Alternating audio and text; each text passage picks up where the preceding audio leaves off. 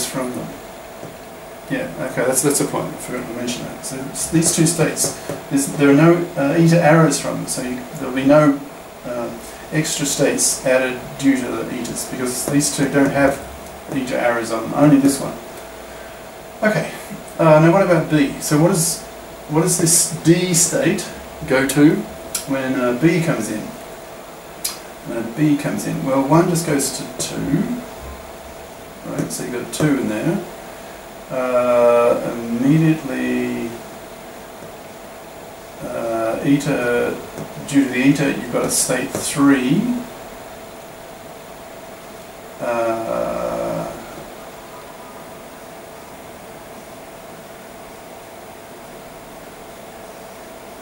So 1 goes to 2, okay, and 3 reads a beta, so dies. So dies. Okay. And then the 2 on a B, the 2. Oh yeah, here. Yeah. So the 2 can transition to 3 because of the beta here. Okay, so the 2 goes to 3. So that's where this one comes from. But the 3 that's due, the 1 here immediately goes to 3. Okay. And then you read the which comes first? Do you read first, or you do the eta first? Ah, interesting. Sort of starting to get the hang of this, right? By actual practice. It's not stated explicitly in the, well, I think, in the text. Right. So assume that we do the eta first and then read. Right. Okay. So the 1, so eta's to 3, then 3 reads B. There's no exit transition, no exit arrow, no transition arrow with B label, so that would die.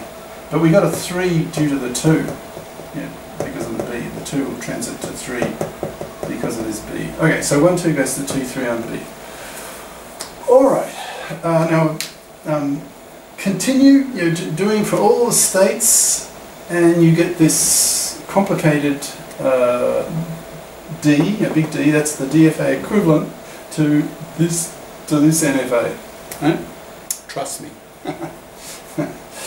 So here are 8 states, and with their transitions and labels, blah blah. And you can see it's quite a mess. That's typical of DFA equivalents of NFAs, right? They have many more states. Like this thing has 3 states, and so the power set of a set with 3 elements will have 2 to the power 3. That's 8. So this DFA will have 8 states, and there they are. Okay. Okay. Now we can actually simplify. Well, go to the next square. Maybe not. Sort of need both. We can actually simplify this diagram because some of these states here are redundant, are not used. They're not used in the sense they have no transitions to them. Now if a state has no transition to it, it can never be used. It doesn't play any role. Right? I mean, think about it. If there's no transition to it, it never gets used. Okay? Now have a look. This one here, there's no arrow pointing to it, so we can kill this one, and hence this that will disappear. Now, are there any others that have no arrows to them, no transitions to them? This one, I think, also correct. Yeah. So we can kill this one and this one. Yeah, so 1 and 1, 2.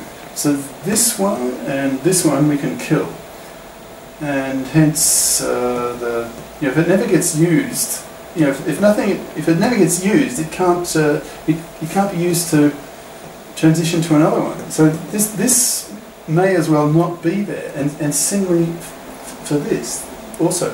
Okay, so eliminate those 2, and you get a simplified diagram. That's this, right? So this now is your DFA, your big D, after removing your redundant states. Redundant in the sense you don't need them, they're useless, you can't get to them because there's no transition arrow to them, right? So you get this.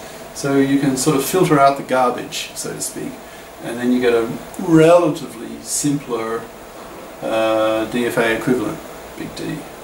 Okay, so we have now finished the discussion of, I think, unless there's some surprises, I think we've just finished the discussion of the introduction to non-determinism and NFAs. So now we can go back to where we got stuck before. Remember, we were in the process of trying to prove that the set or the class, my Sipser doesn't use the same term all the time to be consistent. Anyway, the class of regular languages are closed under the regular operation of concatenation. We got stuck in that, remember? Well, now that we understand non-determinism and NFAs, we can use that knowledge now to return to that proof and continue on. Now, as I was saying in the first session of this board, before we do that, we'll go back to our proof that we actually did for showing that the regular languages are closed under union, and we did have a successful proof for that before, using it's a Cartesian product, I think, in the equivalent. We used the states of the equivalent DFA were in fact ordered pairs. So your Q dashed in your equivalent DFA would be a Cartesian product. Anyway, so we actually got a proof for the closure of under operation, regular operation union.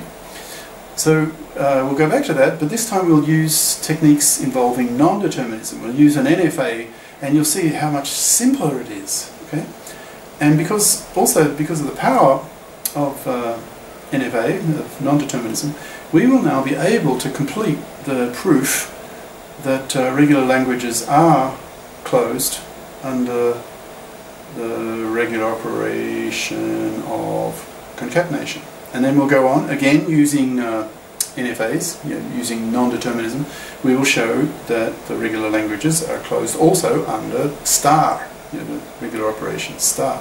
Okay, so so we're just starting on that, right? Yeah. So let's see.